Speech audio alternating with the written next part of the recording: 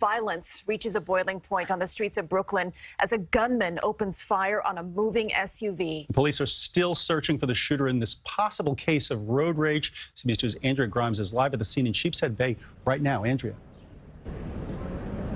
Well, Dick and Christine, just seconds ago, another neighbor came up to me to say how crazy this story is in such a quiet area of Brooklyn. Luckily, that victim survived getting shot in the face right here in the middle of the afternoon. Like a scene from an old Western, the suspect points and fires, smoke billowing from the barrel of his gun.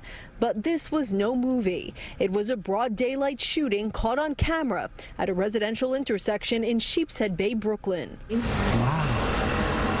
Oh my God. Alan and Thelma Strauss were home at the time and heard the gunshots just steps away from their front door. This one, it was like a bang, bang. I thought it was firecrackers because you hear it a lot, especially on weekends. Police say it was around 12 noon on Sunday at Avenue T and East 19th Street. The surveillance video starts with the suspect pointing the gun at the driver's side window of this white SUV. He starts walking back to his car as the SUV makes a left, but then he turns around and starts shooting. Police say the suspect hit the 39-year-old front seat passenger. It's unclear if he was the intended target.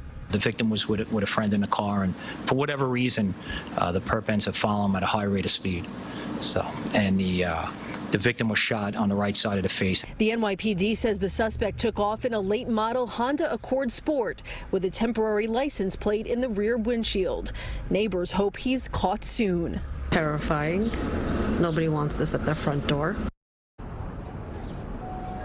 The exact motive of the shooting is unclear, but as you mentioned, police are investigating this as possible road rage. Police sources do suspect this was traffic related. They are working to get more surveillance video of the suspect. They ask anyone with information to come forward.